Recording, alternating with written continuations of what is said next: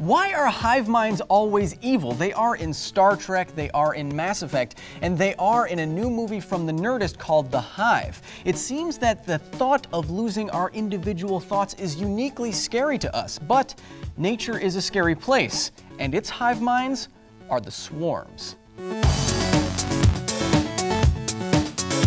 In a new horror film that we here at Nerdist are releasing called The Hive, a group of camp teens are taken over by a mysterious virus that connects their minds and freaks us out and takes us over as one. To find real hive minds in the non-black goo-spewing world, you have to look for the organisms that swarm. Though they don't have the benefit of telepathy or interconnected neural networks, starlings, honeybees, and locusts fit the bill. Let's start with a gorgeous swarm, a murmuration. Murmuration. Now, you've probably seen the internet freak out about a video like this showing birds, in this case starlings, moving almost as one. And they pretty much do. When a bird on one edge of the flock senses a threat, for example, another bird on the other edge of the flock will move almost instantaneously, even though it hasn't seen anything.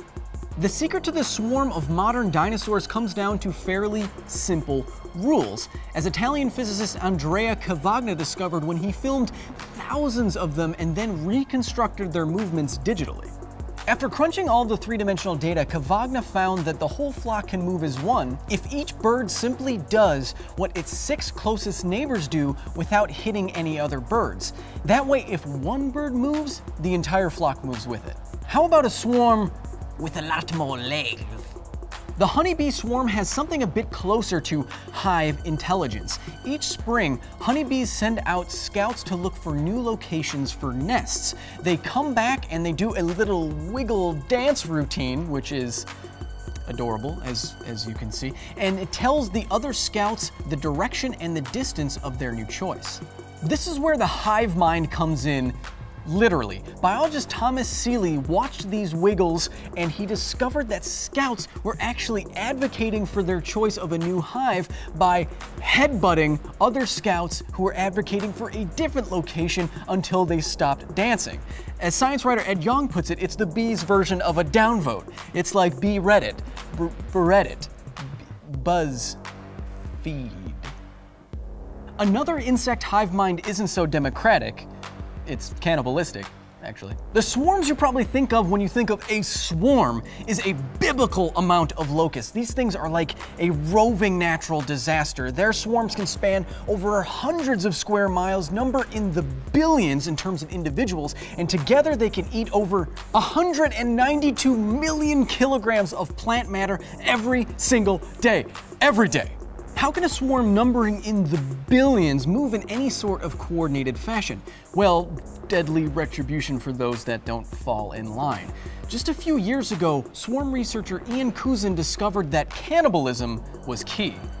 By tracking marked individuals with a camera, Cousin discovered that at a certain density, randomly moving insects would start to form clusters. But at another higher density, he discovered that these insects would form an orderly march.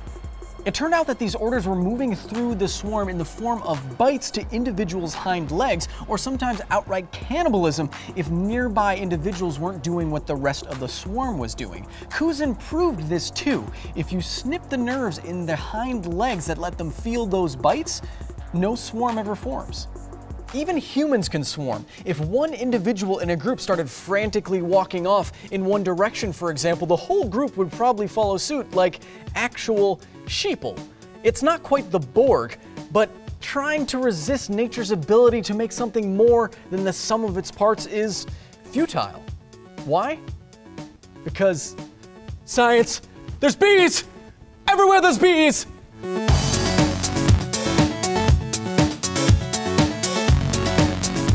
Want more science? Check out my last video on how human combustion works. Subscribe to Nerdist for more videos if you want, because science. 2 days earlier than anyone else, head to Vessel at vessel.com/Nerdist. And as always, if you have any comments or questions, hit me up in the comment section below. Thanks.